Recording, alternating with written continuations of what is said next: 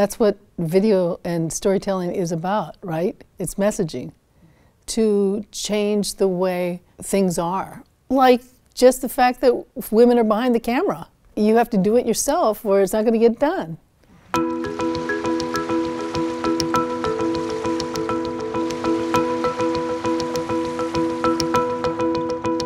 My mother was a filmmaker. She had her Super 8 films and 8mm films all through my high school years and when I was even younger than that. She would film us and film all kinds of things. My mom was a wife, and that was what she was first and foremost, and she wasn't a filmmaker in that sense that she didn't get paid. You know, it wasn't a job, it was a hobby that she loved. But, you know, as soon as her husband came home or something, or with kids or something, she had to put it all away right away, you know. But when she did it, she was so, so happy.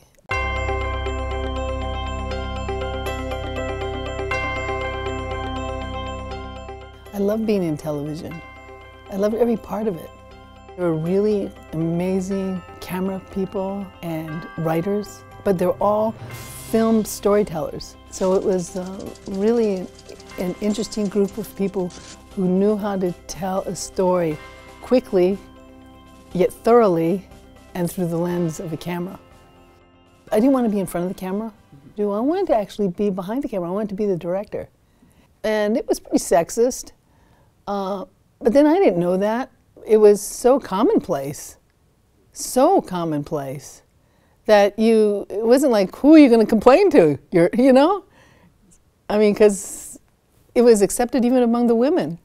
I remember being in the control room of when I was standing behind these directors that I admired, and I remember suggesting things, suggesting moves, and they would say, it's not done like that, Heather. If you wanted to try something as a female, you were ridiculed. But, you know, whatever. I can't, like, even think about that. I have to move forward. While I was working at KGMB, someone from a local Hawaiian agency came to me and asked me to do a program about their agency. It was Alulike. He told me how much money he had, and he wanted a Hawaiian to do it. And I just realized that this was my opportunity to learn how independent productions are done.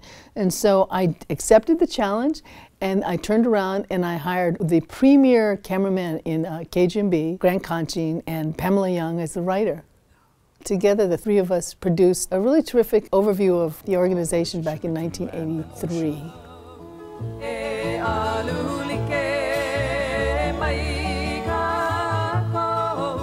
That was my film school right there. It cost $25,000.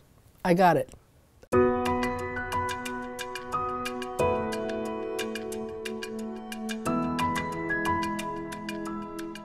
One of the things that we were really trying to push is more Hawaiians on TV, in front of the camera, but also behind the camera, which is how we conceived Enduring Pride, E Moana Ka'aheo. Aloha, and welcome to E Moana Ka'aheo. So that was conceived and aired as a series, first public television, KHET, and then went to KGMB. And it was really fabulous. I mean, for me, honestly, it gave me an opportunity to hang out with all these icons that I loved and adored. Rel Sun comes to mind. You know, she was the queen of Makaha surf. She was an amazing human being. I loved her. But I met her really through a camera on my shoulder. Being able to take my camera back in the 80s and 90s and go to each of these communities and document their story, it was so exciting. I did not know about how this was going to blow up into the media world that it did blow up into, but in my small world, I loved it.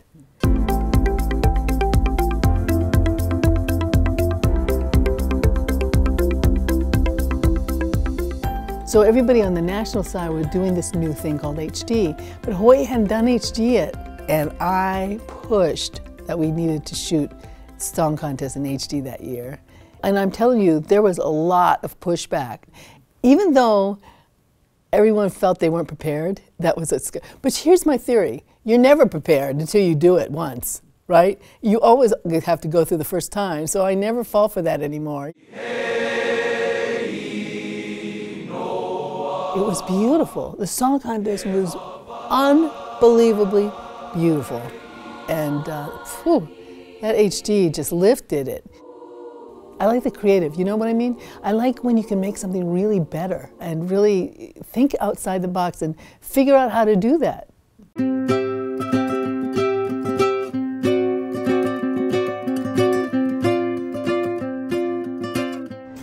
Okay, here we go, Poisson Crew.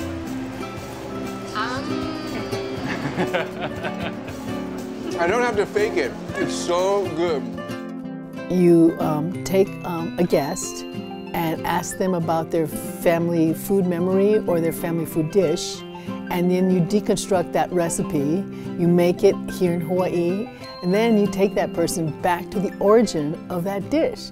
And then you see where the original dish is made, and then at the same time you meet community. And then you relate that the communities are just really family. So family ingredients is what I do. My work stems from my love of my community. In the Hawaiian community, everyone has a cultural specialty.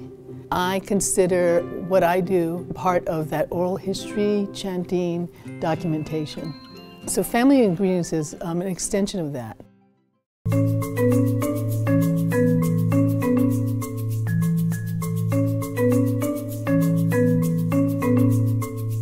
It was about preserving our stories and our history. So we get the grants to send it to the mainland, or we do the digitization ourselves here at this facility, and we unwrap this gift for the maker. And it is really not just chicken skin, but just to see, you know, people cry. Cry. They haven't seen this stuff in 30, 40 years, and they look at the work that they created. One Sunday we'd have a Christian lesson, the next Sunday we'd have a Hawaiian lesson. Well, I couldn't tell the difference. I thought the Hawaiian stories were as Christian as any of the stories. That's the other thing, is you get to hear voices of people who passed away that had been such a huge part of community.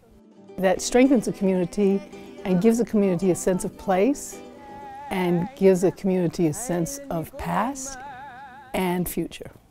And that is now useful archival material that is going to be taken care of forever here at the archive. Something like that. While everything is changing all the time, you have to jump in at one point. You can always say, oh, I shouldn't buy that camera because the technology is going to change, it's going to change. It's always going to change. You just got to commit and jump. And when you do that, you succeed. So what's next? There's always something next. Because you know why? Because there's always technology changing, changing, changing. And so you have different ways of being able to tell that story.